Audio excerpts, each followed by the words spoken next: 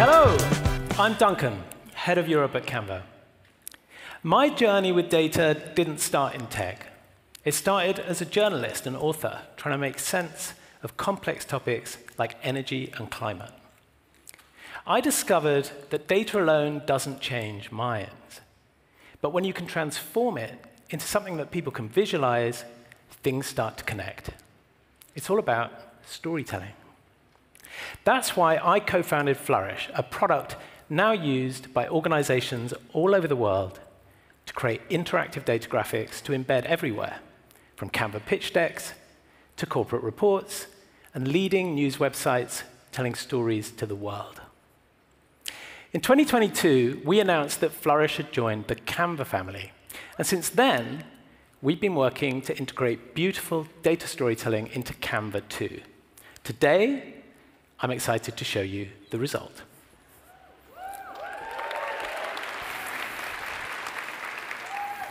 Introducing Canva Magic Charts.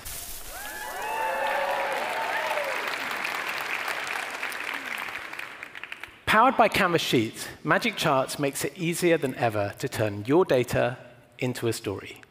Let's see how it works. Canva now offers more than 25 rich visualization types, from classics like bar charts and pie charts to more adventurous ones like radars, stream graphs, even racing charts. It's now quick and easy to create the perfect visualization. In just a few clicks, Sheets will recommend the ideal chart to uncover your insights.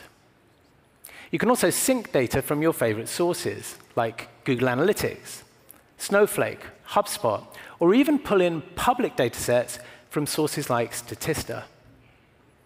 Our new filters and tooltips add rich interactivity to your visualizations, allowing your audience to explore the data for themselves.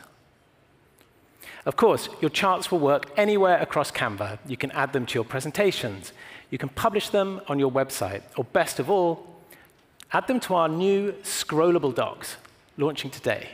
This unique new format allows you to tell immersive stories like never before. But with all this talk of data storytelling, maybe we should actually tell a story. Your story. You created your first million designs by 2014. You made that 1 billion just 4 years later. Another 4 years in 2022, that had grown to 10 billion designs. And now you've hit a new record, creating more than 1 billion designs in a single month and taking the total to over 35 billion.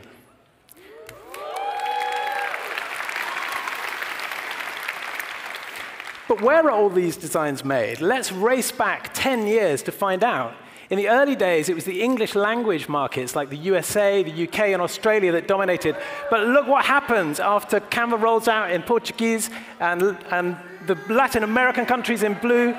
We've got the Asian countries growing quickly in pink. But Brazil takes over, and there's no stopping it. So it takes the gold medal for now. But this race is far from over, because Canva is now growing in almost every country in the world every day. As